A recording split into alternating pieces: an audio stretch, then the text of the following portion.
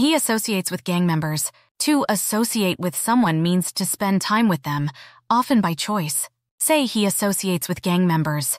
This phrase indicates that the person has chosen to spend time with or be involved with gang members, which can influence their actions and reputation. Teachers' conference. A conference is a large formal meeting where people discuss ideas, problems, or developments in a particular field. Say teachers' conference. This is a gathering where teachers may come together to learn, share ideas, and discuss education-related topics. Discourage the students. To discourage someone is to make them lose confidence or enthusiasm. Say, discourage the students. It's when you say or do something that makes others feel like giving up, or feeling that their goals are unachievable.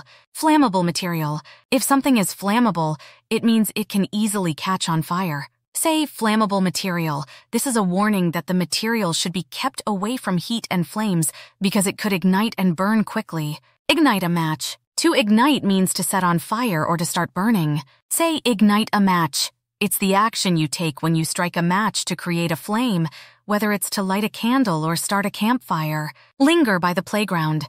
To linger means to stay in a place longer than necessary, often because of a reluctance to leave. Say, linger by the playground. It's like when you're enjoying the moment so much that you don't want to leave, or you're waiting for something to happen.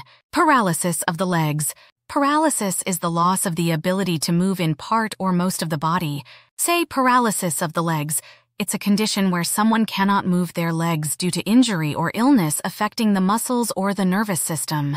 Payment due on receipt. A receipt is the action of receiving something or a written acknowledgement that something has been received or given. Say payment due on receipt. This means that as soon as you get the receipt, the payment is expected to be made. Severe punishment. The word severe is used to describe something that is very harsh and extreme. Say severe punishment. It means a punishment that is strict and harsh, meant to be a deterrent for serious or repeated offenses. United as one. To be united means to be joined together to act or work as a single entity. Say united as one. This phrase emphasizes the power of unity and working together to achieve a common goal or to support a common cause.